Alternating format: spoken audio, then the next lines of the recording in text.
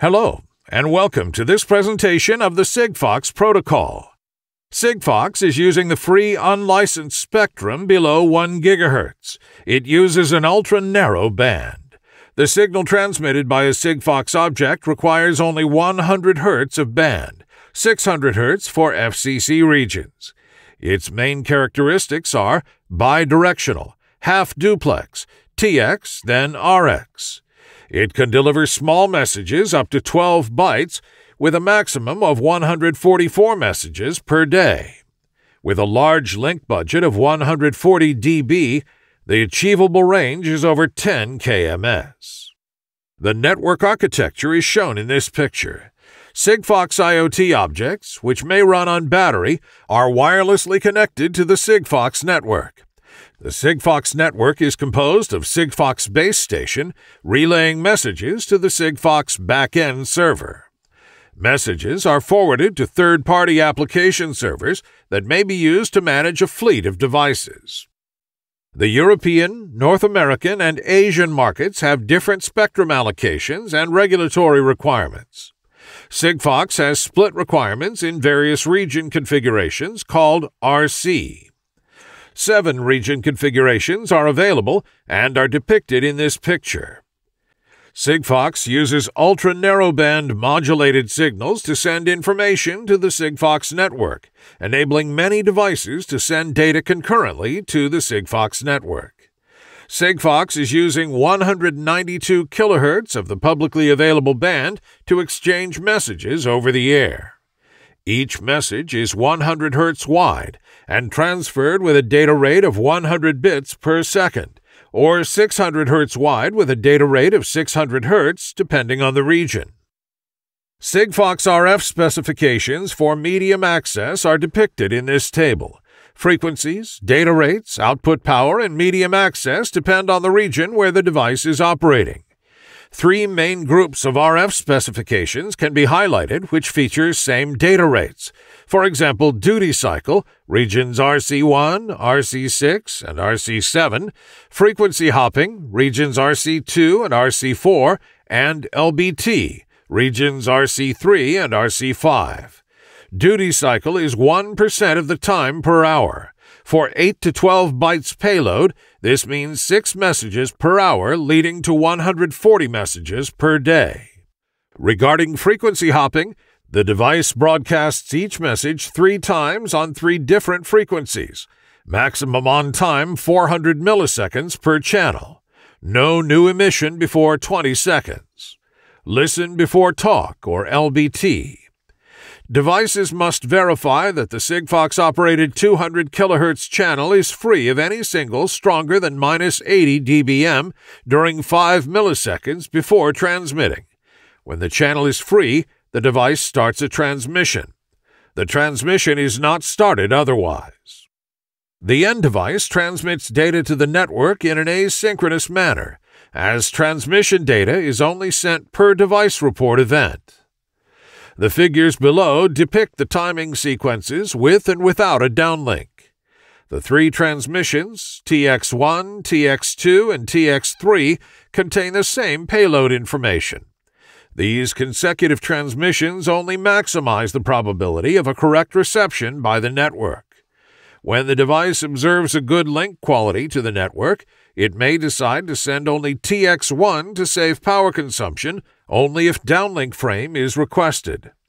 Note that TX periods depend on the number of bytes sent and on the RC zone. It takes 10 milliseconds to send a bit in RC1 and RC3C. It takes 1.66 milliseconds to send a bit in RC2 and RC4. A message can be 26 bytes long at the most, including sync word, header, and payload data. Therefore, for RC1, a TX period can be maximum 26 by 8 by 10 milliseconds, equals 2.08 seconds. The device transmits a message on a random frequency, and then sends 2 replicas on different frequencies and time slots.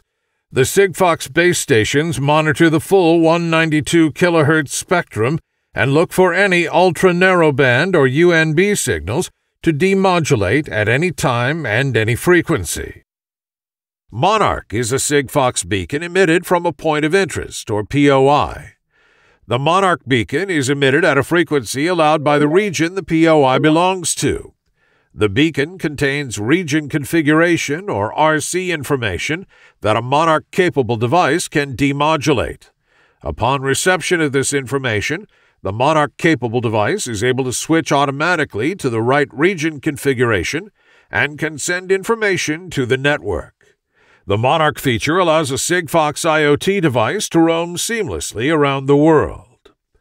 The Monarch signal is sent at POI every 5 minutes, plus a random back-off period of 10 seconds. The frequency of the beacon is region-specific. The beacon lasts in total 400 milliseconds.